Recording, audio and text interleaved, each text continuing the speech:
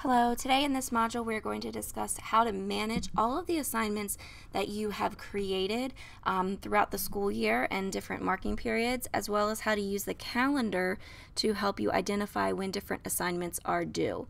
So the first thing you need to do is log into Synergy. From this home screen, you're going to go to Gradebook, and you're going to come down to where it says Assignments. Now, this page allows you to organize your assignments based on content area.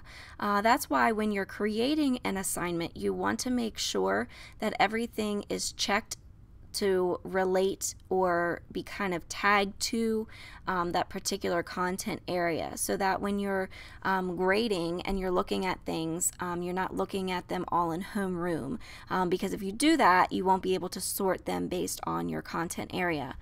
So for instance, today I want to look at all of the reading assignments.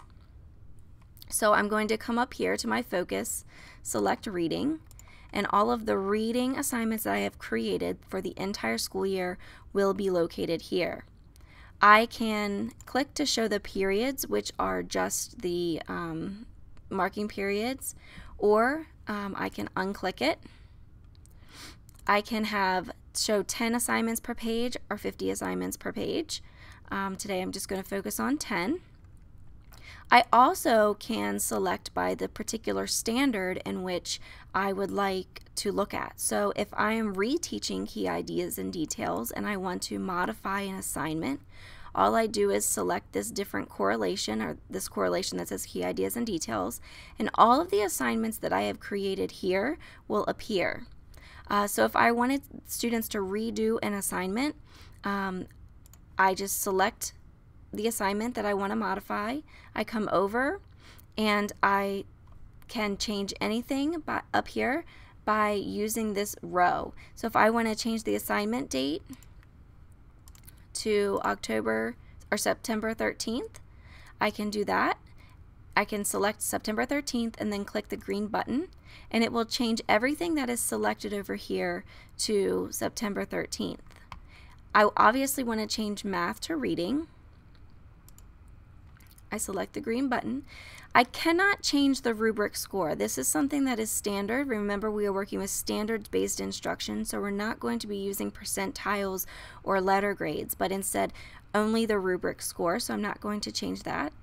I want to make this an assessment, so I'm going to click my green arrow button. I can change the max score, the points possible, but again, we're not using percentages, so this is irrelevant. I can make this not for grading. If I want a student to redo it, I can not for grading. And remember, in standards-based grading, we do not use extra credit, so we don't need to use extra credit. And then if I want parents to see it, I can click in the portal. If I do not want them to see it, I just simply uncheck it.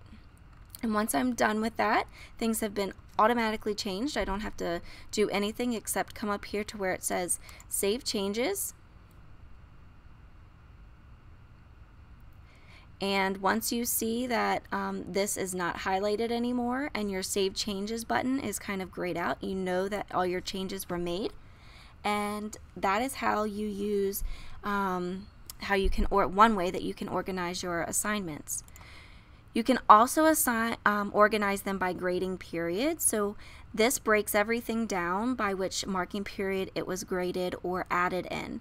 If I wanted to add or change this assignment to a new marking period, say I wanted to use developing questions and I wanted to include it in the second marking period and the fourth marking period, I just simply click the two boxes under each category, under each marking period. I come up here and click Save Grading Periods. See that it has saved. You can log out. Well, by going to the calendar, you can organize your assignments this way. I can select different types of assignments that I have created, and then I can select the month in which they are created. So let's see if there's anything in September. Oh, I have a few in there. I can display the dates that are assigned. So as you can see on the actual assignment, I can display the points possible, and I can show all of the classes that have the actual assignment. So it really allows me to see as much detail as I want to about these assignments. If I click on this assignment, kind of hover over it rather, I can enter scores, I can edit an assignment, and I can create an assignment resource directly from here. So those are two different ways that you are able to manage your different assignments in your gradebook.